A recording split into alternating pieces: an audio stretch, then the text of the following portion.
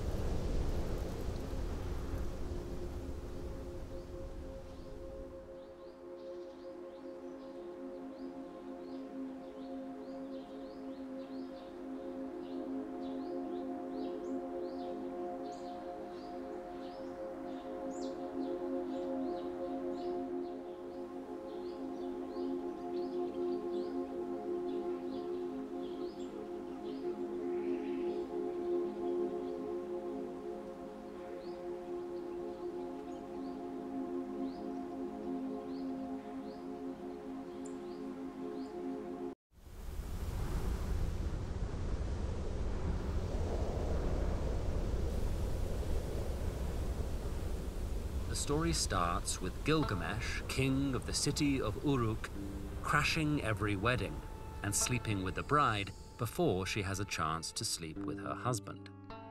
To tame Gilgamesh, the goddess Aruru created a rival called Enkidu. Enkidu lived beyond the walls of the city, where chaos reigned and wild animals, invaders, and evil spirits prowled. After a priestess of the goddess Ishtar seduced Enkidu, the wild animals beyond the wall rejected him, and he ventured into the city. There he encountered Gilgamesh, up to his usual tricks. Enkidu stepped in to stop him.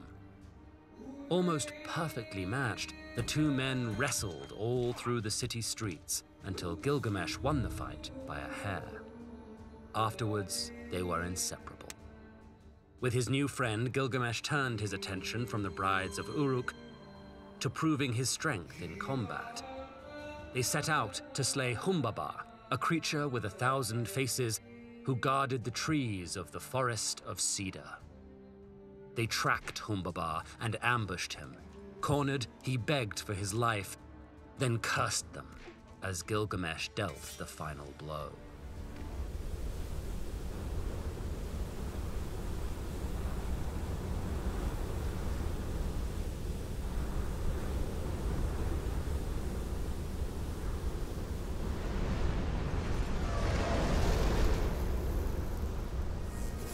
Banish you to the darkest pits of Tartarus!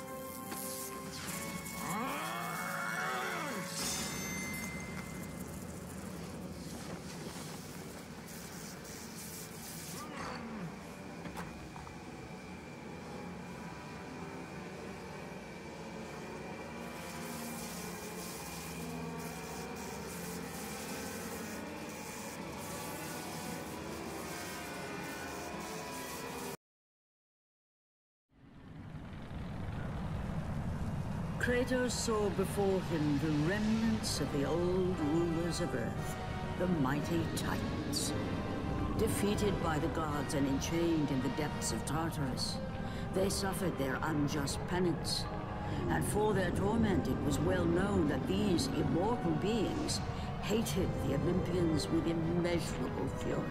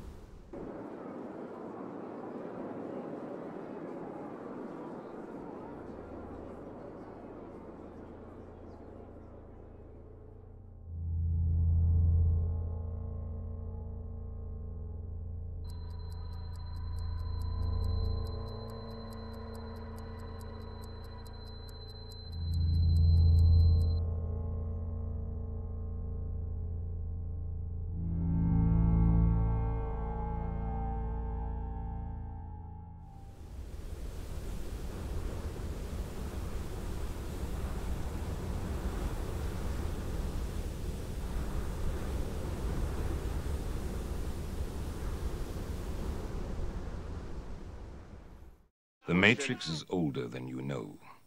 I prefer counting from the emergence of one integral anomaly to the emergence of the next, in which case this is the 6th version.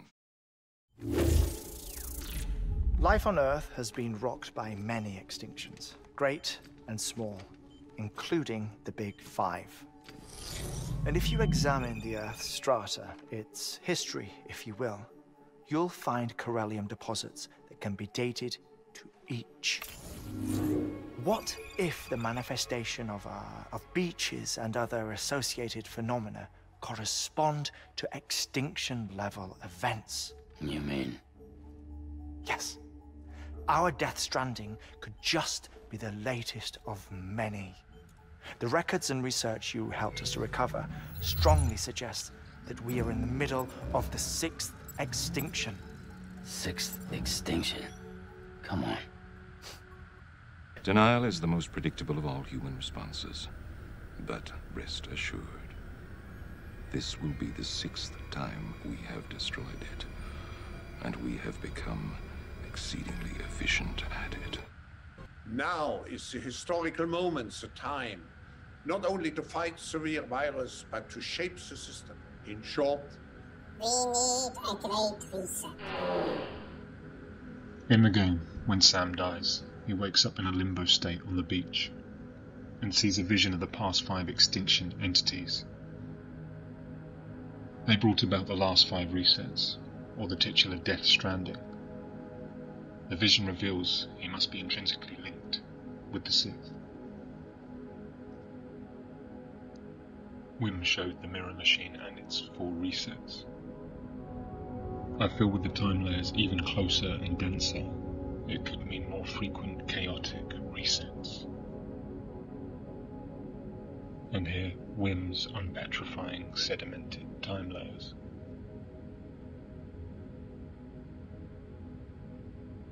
Trapped within a timeline zone, the pendulum swings through the time layers, passing each mirror portal, forming time-layered sedimentation, slowing down time. The mirror machine reflecting the swing back on itself indefinitely, or at least until it is physically stopped.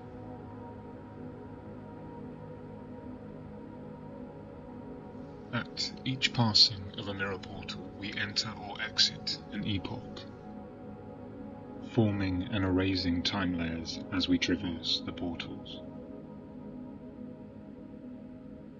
Be it Titan or human, it begins and ends with a being, anomaly archetype or extinction entity. Both are golems forged of their time layers, stone, mud, and water, forever creating and destroying these epochian homunculi. Everything outside of that, either on the greater Earth or through the time layer portals, is what I'm borrowing and dubbing the Land of the Lost.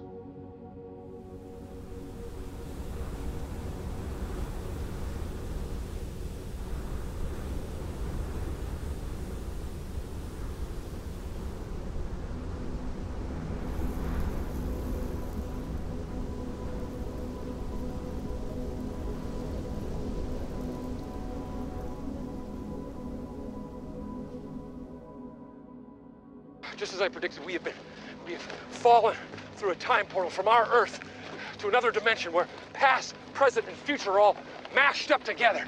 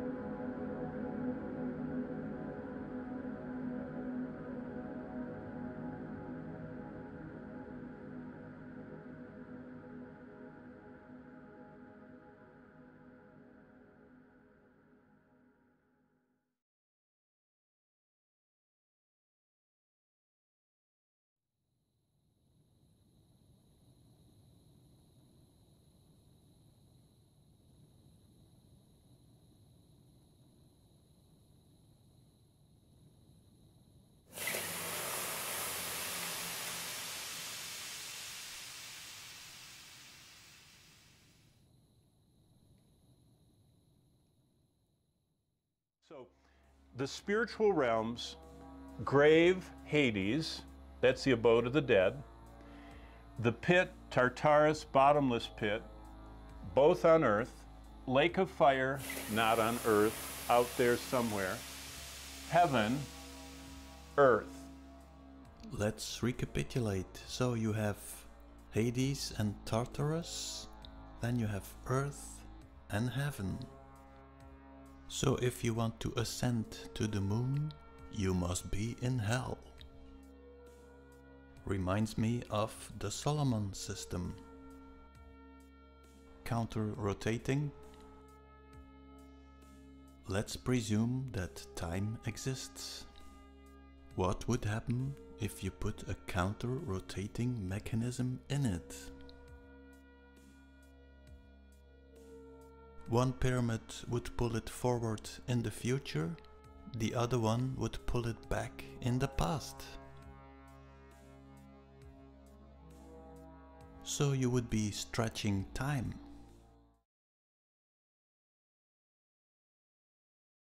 The Solomon system.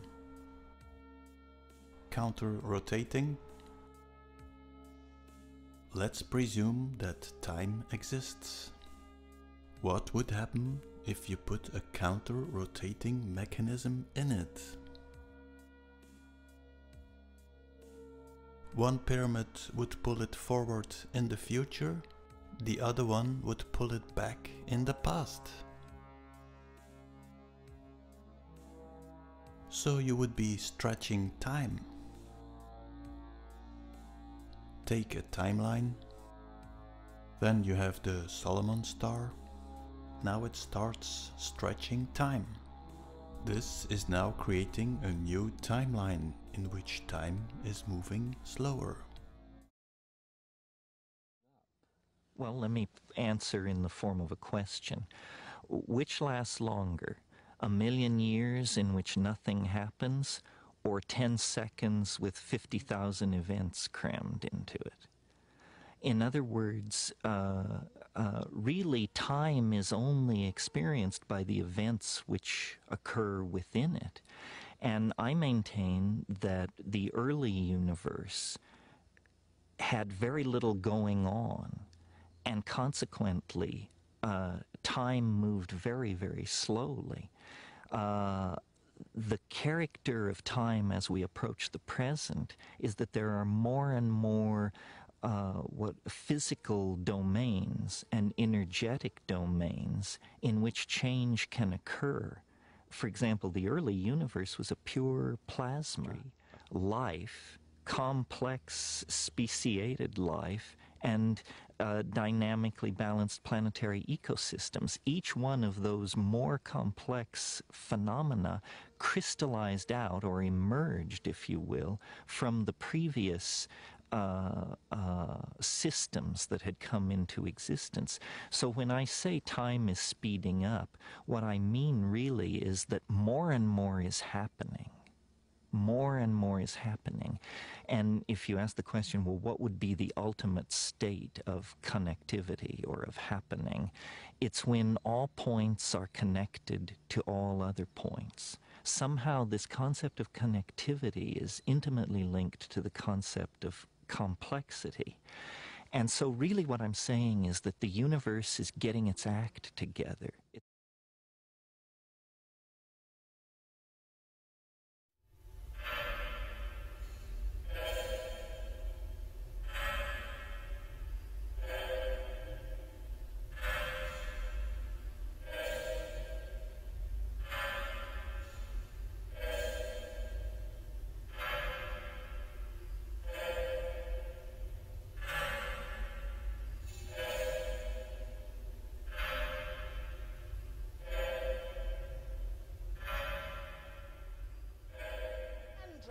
Who here can tell me the properties of the mandrake root? Yes, Miss Granger.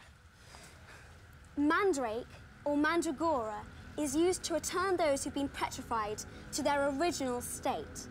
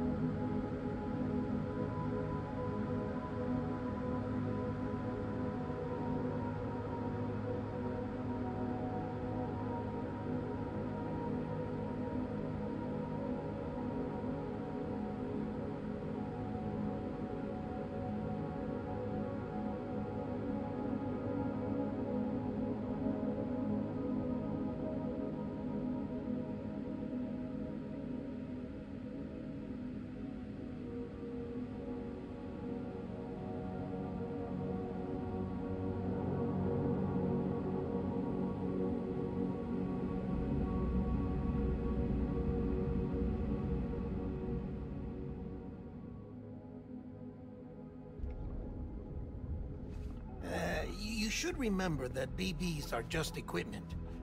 Try not to get attached. Bridge babies are quite literally bridges between this world and the other side. Their place is not here with us, nor with the BTs over there. They belong precisely in between, with no greater affinity for one world or the other. But BB-28 here has been leaning further and further towards the world of the living. Towards you, Sam. That's because we're partners. Partners? Sam, a BB's a tool, not a human being. Bridge, yes. Baby, no.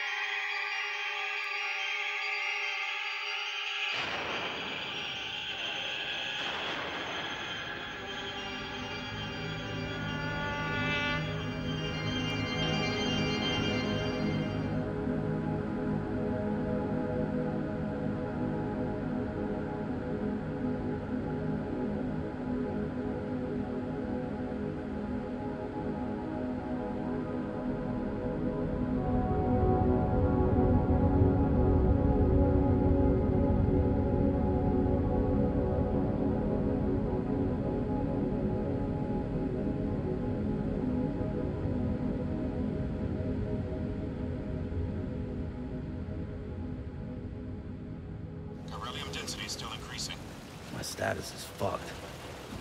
There's tons of them. Can you sit out the rain? No. They're closing in on my position. I have to move before they realize I'm in here. Sam, if one of those things eats you, it'll trigger a void out. You'll come back, sure, but the surrounding area will still be a crater.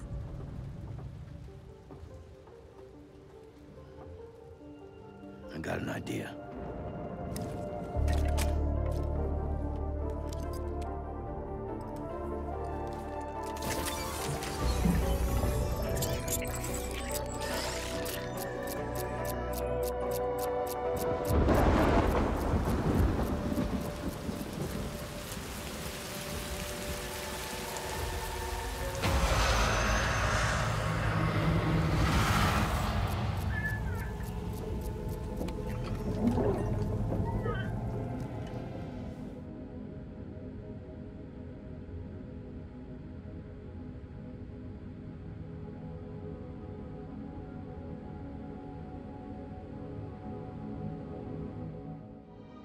What do you want, Mr. Quay? The same as you, to remember. Open your mind. Open your mind. Open your mind. Behold. Wait, dead man. It appears to be an umbilical cord. Human by the looks of it, I think. But this was no ordinary conduit between fetus and placenta. It looks more like a BT's tether. And this was Mama's? Yes. A body that doesn't necrotize, and an umbilical cord connected to the beach.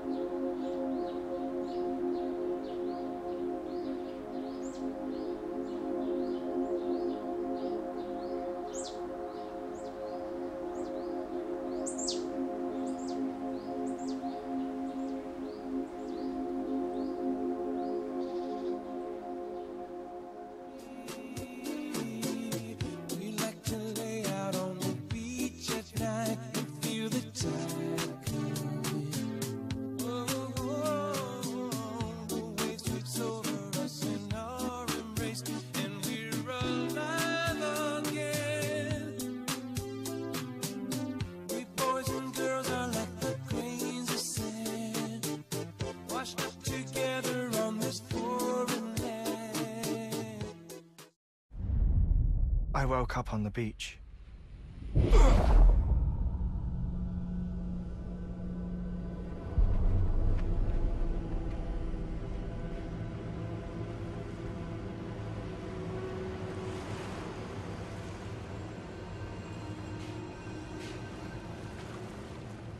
The people who died in the two void outs were there.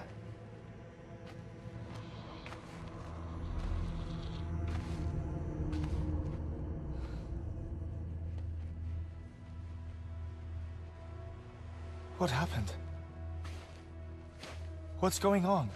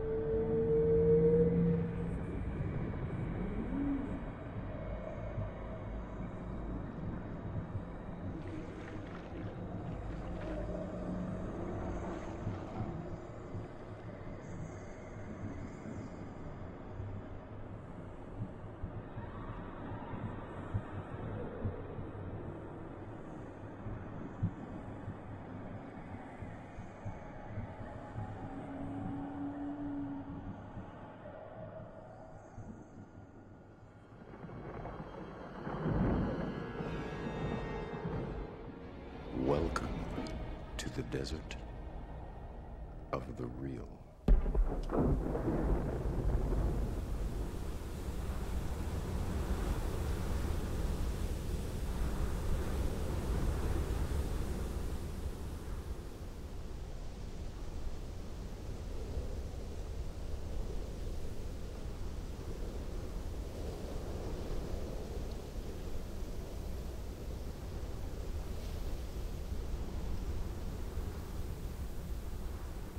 With the box, many things become possible, and so it is hidden well, far across the desert of lost souls.